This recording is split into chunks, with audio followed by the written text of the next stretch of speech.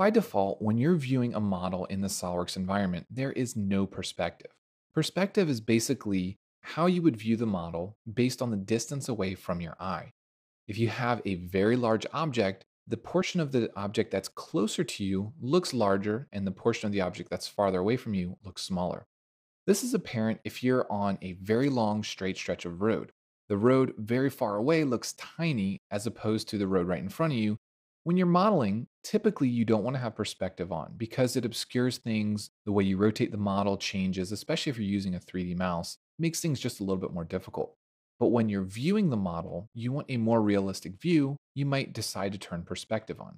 If you're using a camera view like we've created, the camera view will automatically give you the object in a perspective view. Based on your camera settings, whether or not you have perspective on, and so on, you'll get a more realistic view of the object.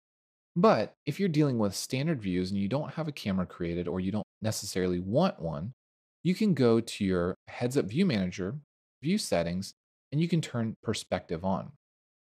What this will do is this will give you the illusion that the object is actually changing scale as it gets farther away from you. And we do have control over this. If we look at this now from a front view, you'll notice that on the left-hand side, we're actually seeing a little bit more of the design than on the right-hand side.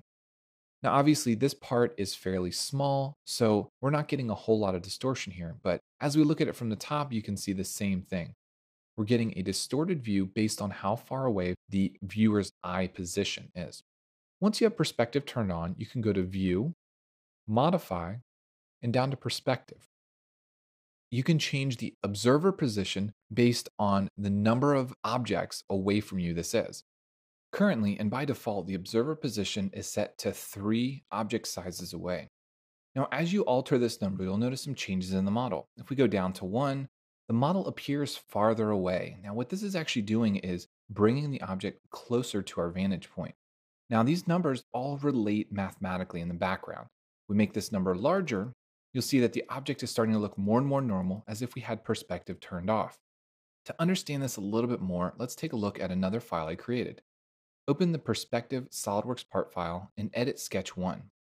Now, inside Sketch 1, there are a few things that we need to look at.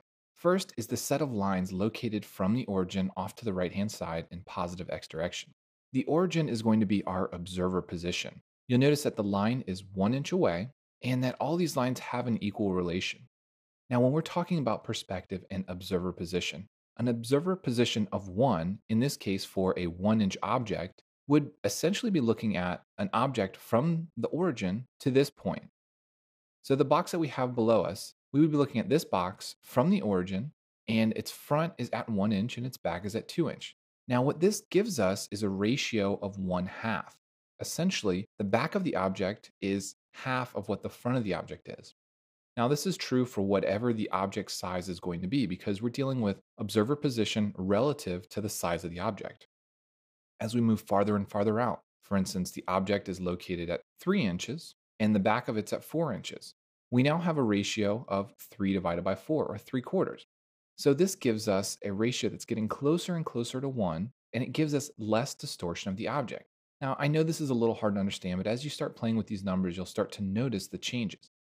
I've also set up in this file an equation. Now, inside of here, we're controlling the observer position and also all the widths associated with this particular isometric box. Now, as we look at observer position 1, we have the most distortion. You'll notice that the dimension at the front is 2 inches for the square, and the dimension at the back is 1 inch.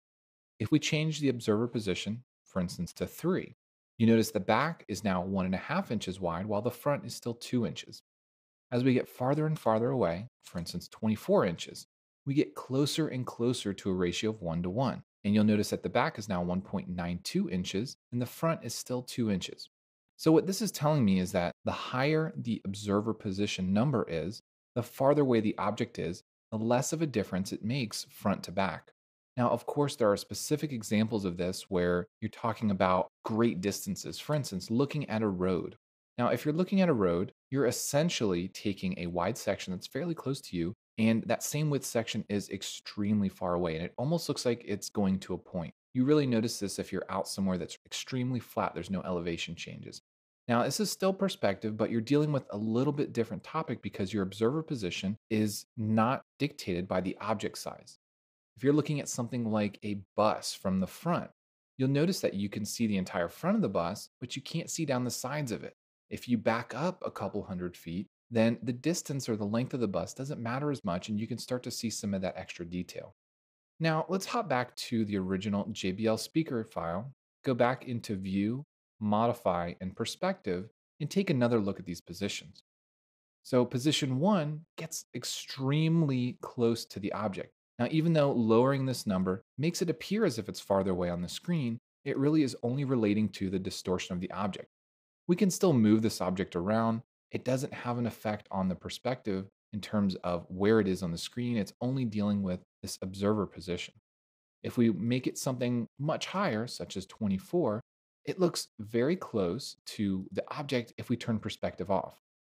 Now, if we get even higher, say an observer position of 50, there is almost no difference between the object with perspective on and with it off. Of course, setting it that high would really be silly unless you have a very specific example where you need to do that. In most cases, the observer position of 3 is going to be perfect for turning perspective on and off. If you need any more control, usually creating a camera will give you that extra bit of control.